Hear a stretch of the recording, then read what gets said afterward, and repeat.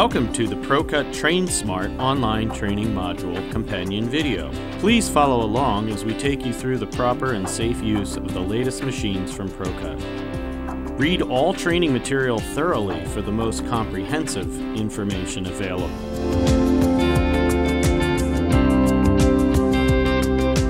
Using the ProCut lathe, you should be focused on two primary goals.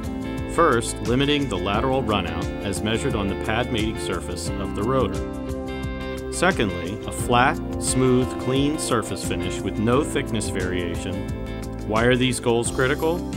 Lateral runout greater than specification is the primary cause of thickness variation that leads to brake pedal pulsation. Also, a rough surface finish will cause brake noise and a potential customer complaint. ProCut rotor matching lathes can be used on vehicles as small as smart cars up to and including medium-duty trucks such as the Ford F-750 with appropriate adapters and techniques. While the basic procedure for matching rotors is the same across all vehicle platforms, there are some vehicles that require special procedures, and all require the training and skill needed to operate the correct lifting device safely before attempting to remove wheels for this procedure. General setup for most vehicles on twin post lifts includes making sure the vehicle is in neutral, parking brake is disengaged, the traction control is disengaged, and the center line of the hub is waist high. For more specifics on vehicle setup, or if you are uncertain for any reason of the correct setup, please call the ProCut Service Department at 800-543-6618 extension 2.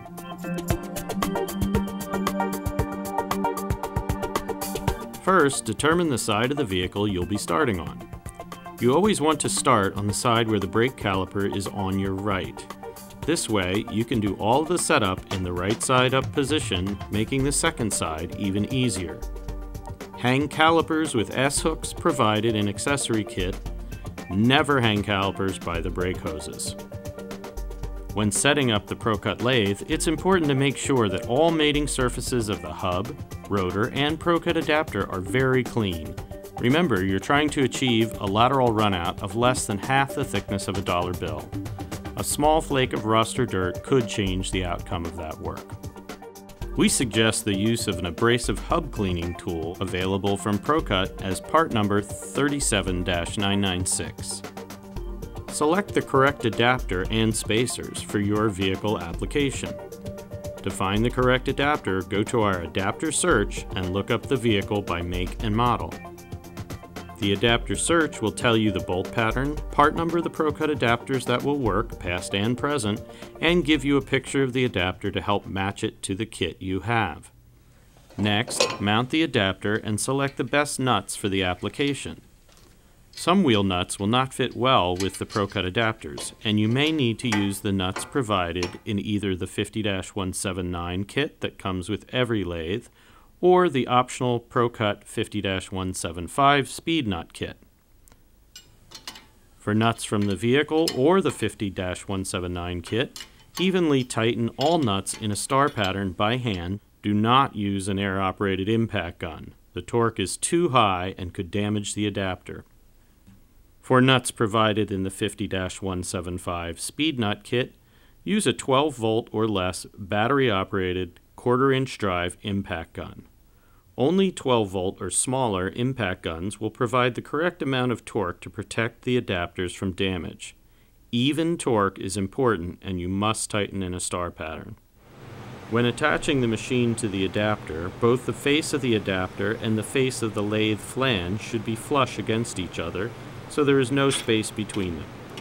You'll know you have it right if the drawbar knob spins in freely by hand. Due to the self-compensating design of ProCut lathes, the trolley must not be in a bind either on the floor or in either the vertical or camber shock travel range. Put another way, not all the way topped or bottomed out, and not all the way cambered forward or back. Now tighten the drawbar by hand only.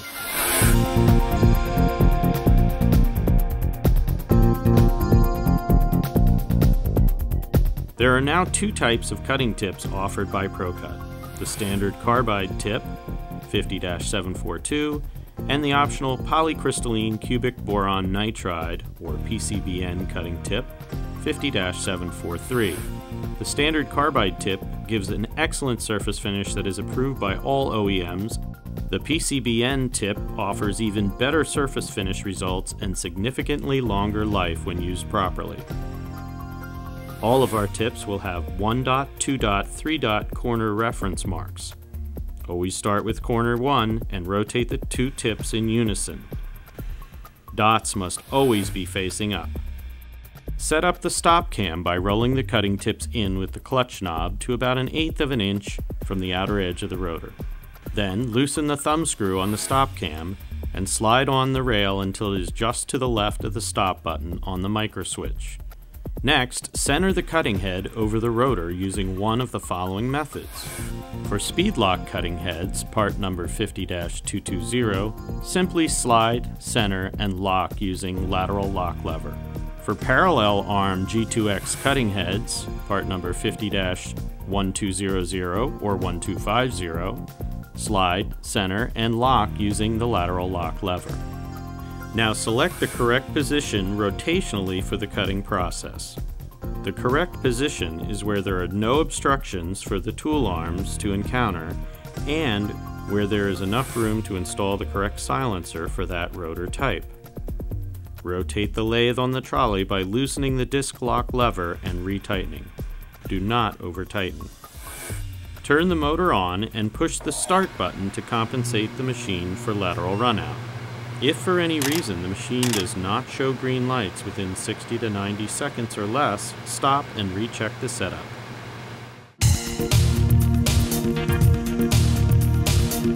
Machining. With the machine compensated for lateral runout, begin the machining process with the scratch cut. Your goal with the scratch cut is to reference the thinnest part of the rotor, as you will be adding your cut depth to this point. Measuring the rotor with a micrometer should always be part of the job. If you measure the rotor from outside to inside in 3 places, you'll be able to see if the rotor has taper, as well as whether the rotor has enough material left to be machined and still be above minimum specification. Generally, you will be removing at least 4 thousandths per side, or 8 thousandths total, from the rotor beyond your scratch depth. If there are gouges in the rotor, use the deepest gouge as the reference point. With the tool arm separated enough to clear the rotor, wind the cutting head in to about 1/4 inch over the outer edge of the rotor surface and make a light scratch cut on both sides. Start on the inner side of the rotor first and then on the outer side, as you can hear the rear scratch but can't see it. Snug the tool arm lock knob and zero set the dial so you have a reference point for the rotor face. Then loosen the knob and back off the tool arms and wind them into 1/8 of an inch from the start point of your cut on the inside edge of the rotor. Repeat the scratch test to see if the cutting tips touch the rotor at 0. If not, establish a new 0 reference and wind the tips in to the starting point, paying particular attention to not hitting any obstructions, like the hat of the rotor on the outside or the caliper bracket on the inside. The depth of cut you select is determined by several factors. First, the type of brake rotor. For standard size vented rotors on cars or light trucks, remove between 4 thousandths and 20 thousandths per side. For thin, solid rear rotors on cars, remove between 2.5 thousandths and 7.5 thousandths per side. Other factors that will help determine the depth of cut are the amount of disc thickness variation, the taper of the rotor, amount of rust buildup, depth of gouges in the rotor surface. Lastly, and most importantly, the rotor's minimum allowable thickness or machine to specification must be adhered to. On the speed lock cutting head, each line on the knob represents 2.5 thousandths. There is a stationary reference line for you to use when setting the cut depth. On the G2X cutting head, each line on the knob represents 1 thousandth. Once your depth of cut is dialed in, lock the tool arm lock knobs and shut off the machine using either the micro switch by the cutting head or the main on-off switch on the electrical box. This is the last chance to double check setup before starting the cut. With the machine turned off, check the following. Tool arm lock levers or knobs, depending on model, should be tight. Cutting head lateral slide lock knob should be tight. Make certain the stop cam is in position. Check to make sure the drawbar is tight. Depress clutch knob for cutting head feed. Check the disc lock lever on the trolley to make sure it's snug, but do not over-tighten. Next, install the correct silencer. There are 3 types depending on the rotor type you are working with. The 50-703 is the standard for regular size vented rotors on cars and small trucks. The 50-754 is for solid thin rotors on rear of cars. The 50-744 is for larger rotors on cars and trucks up through medium duty.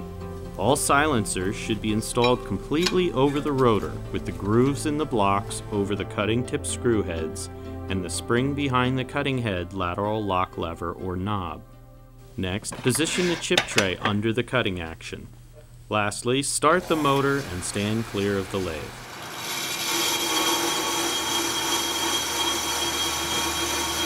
When the cut is complete on the first side and the lathe is shut off by the stop cam, carefully remove the lathe from the vehicle by loosening the drawbar. Use caution as to not crash the cutting tips into any parts of the vehicle as you remove the lathe. Now, either install at least 2 nuts on the rotor you've just matched on the first side, or index the rotor to the hub with the crayon from the toolbox and remove the rotor to make sure it won't fall on the floor. If you don't take this step, then you will undo the perfect rotor hub match you just created.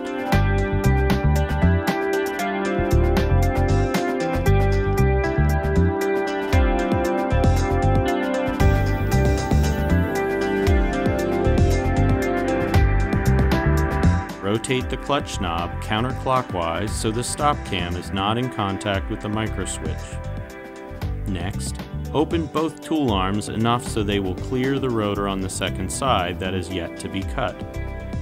Next, loosen the disc lock lever on the trolley and rotate the lathe so the cutting arms will feed in where the caliper was. Attach the lathe and follow all instructions the same as the first side. The second side should take you even less time as the cutting head and stop cam are already set up. Once the cut is complete and the stop cam is shut off the machine, it's time to wash and dry your rotors. Use a spray bottle with warm water and a few drops of dish soap to clean your rotors thoroughly.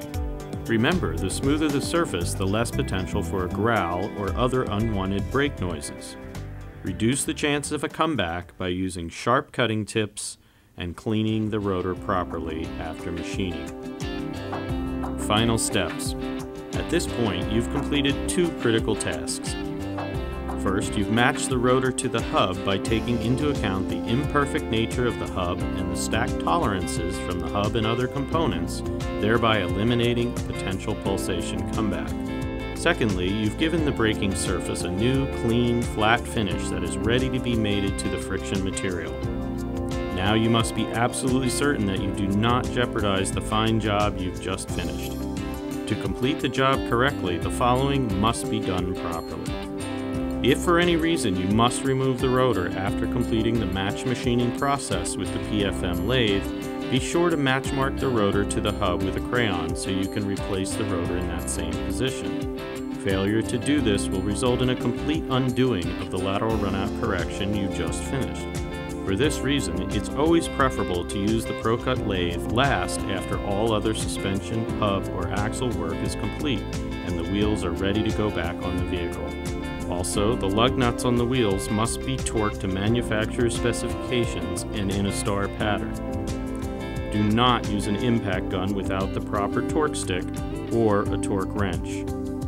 Uneven torque will cause the rotor to deflect and will actually induce lateral runout and cause the undoing of the nearly perfect brake job you just performed. Next, test drive the vehicle and follow brake pad manufacturer's recommendations for bed-in of new friction material. The ProCut rotor matching system is designed to perform exceptionally well, quickly, and efficiently. Like any tool, however, it relies on skilled, trained hands and an attentive mind to do its job correctly. That's where your talents come in. Thanks for watching this video. Now please take the online quiz to complete the first level of TrainSmart certification.